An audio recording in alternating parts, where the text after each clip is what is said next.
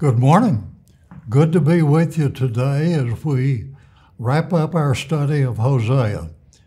Today's lesson covers the last chapter of Hosea, the 14th chapter, but I would like to back up a little bit to a midway point in the 13th chapter. Israel could not have been in a worse position. As you'll recall from last week's lesson, God's judgment, God's wrath was to be poured off on Hosea. So if we look at the latter part of the 14th verse in the 13th chapter, I will have no compassion, even though he thrives among his brothers. An east wind from the Lord will come, blowing in from the desert. Now, as you'll recall, an east wind always exhibits something bad that's going to happen. An east wind has been associated with wars and with famine and the locust plague. Here it has to do with the attack of the Assyrian army. His spring will fail and his well dry up. His storehouse will be plundered. Of all its treasures, the people of Samaria must bear their guilt, because they have rebelled against their God. They will fall by the sword. Their little ones will be dashed to the ground, their pregnant women ripped open. Now, this brutality that we read about here in the last of the 13th chapter is fairly typical of the conduct of the Assyrian army. They were a very brutal people, and this was characteristic of them. So again, Israel could not have been in a worse position than we find them at the end of the 13th chapter. But then beginning in the 14th chapter, in seemingly an impossible set of circumstances, God reaches out again to the people of Israel. Return, O Israel, to the Lord your God. Your sins have been your downfall. This word return, and the first word there could well mean repent, but it is yet again to approach the people of Israel and calling them again to give up their evil ways and to repent. Return to your God. Your sins have been your downfall. And that's always the case. Our sins cause us problems, just as they did when Hosea was writing these words. Take words with you and return to the Lord. Say to him, forgive all our sins and receive us graciously, that we may offer the fruit of our lips. Now, this is interesting. Take words with you, but don't come empty-handed. Come to the Lord with confessions of sin. Come to the Lord with confessions and asking for repentance. This is probably the Israelite version of our modern day prayer of repentance. But this would equate to the sinner's prayer. But he wants us to be humbled, and he doesn't want just empty words, but he wants, as it says in that verse, that we may offer the fruit of our lips. We want to repay with praise. We want to be sincere in our repentance, as Hosea is writing here to the people of Israel. And then in verse 3 it says, Assyria cannot save us. We will not mount war horses. So Assyria cannot protect Israel. They cannot save us with the problem that we have. Our armies, our words will not save us. Repentance will save us, Hosea is saying. We will never again say our gods to what our own hands have made, for in you the fatherless find compassion. What beautiful words in Hosea, alluding to the compassion and the love of God, and saying that your salvation, your future, your happiness, your joy rest in the Lord, not in the armies of Assyria, not in repentance that is insincere, not in sacrifices, but humbly to serve your God. I will heal their waywardness and love them freely. This is a power that captures people.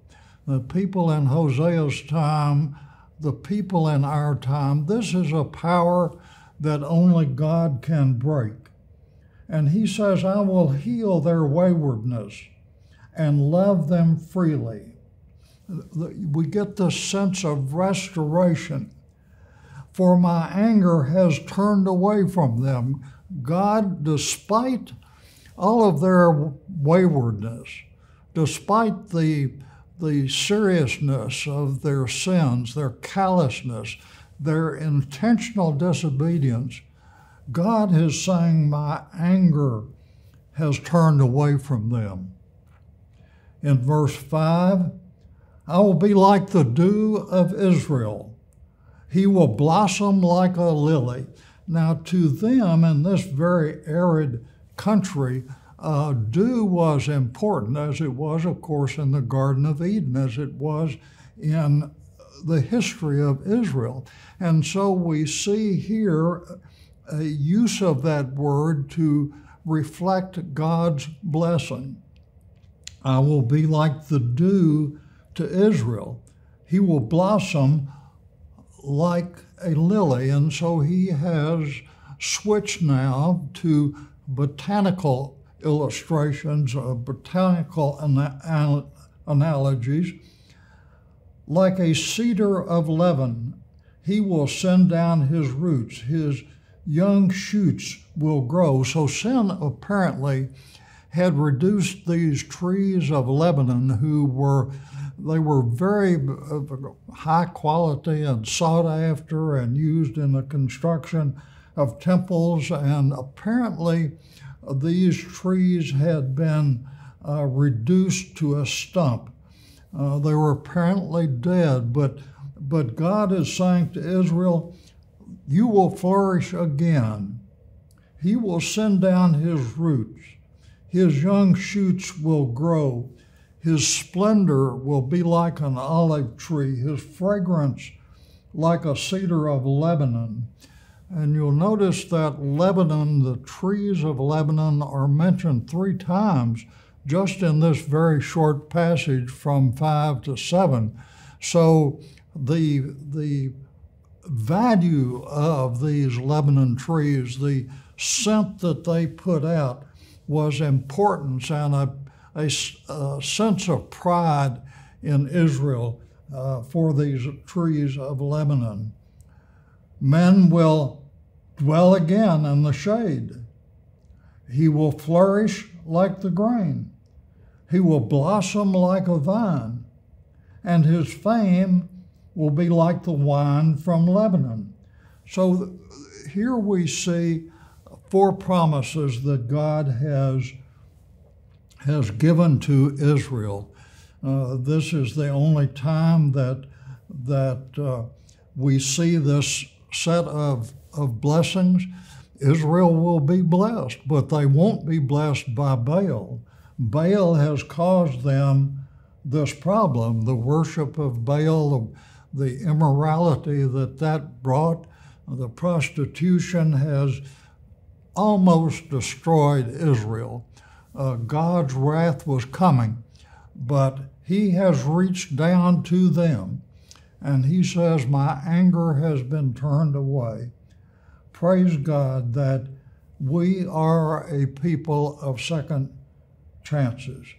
The wine from Lebanon was highly sought after. It was very valued for its superior quantities and qualities.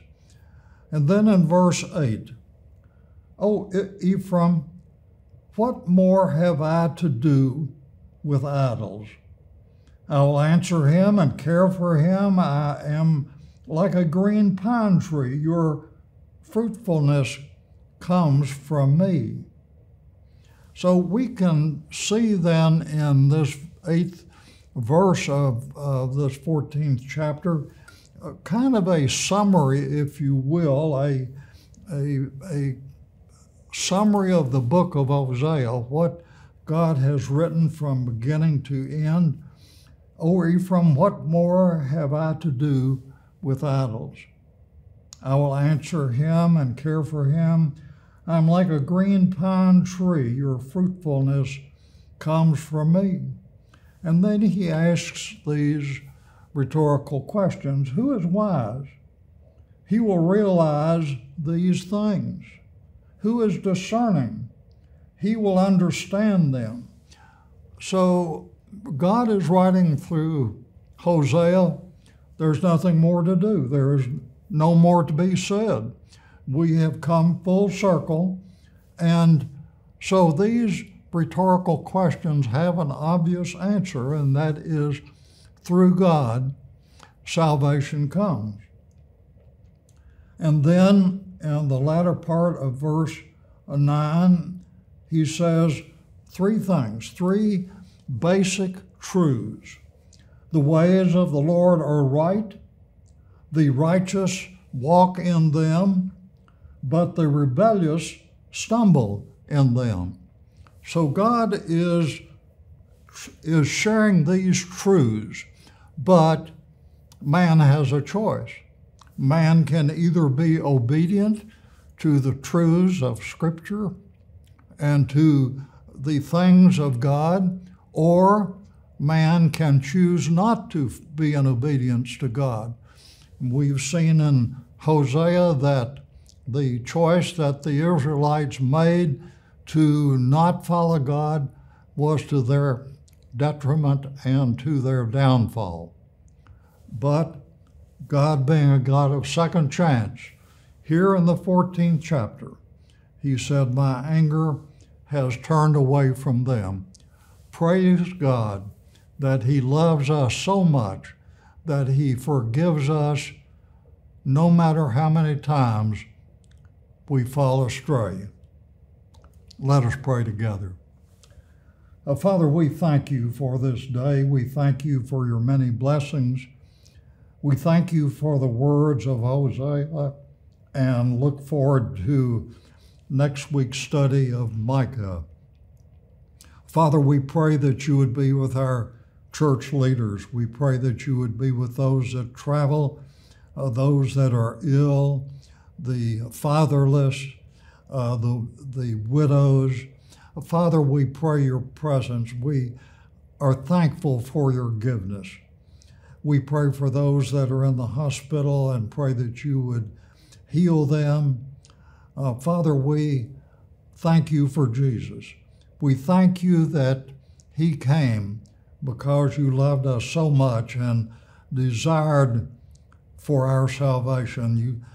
You wanted no one to fail and to fall and to be away from presence with you. So, Father, as we are about our daily walk, our daily activities, we ask, Father, that you would be with us, that you would use us and guide us and love us, that these things that we learn might be applied in our daily lives. And all of these things we ask in the mighty name of Jesus. And all God's children said, Amen. God bless you.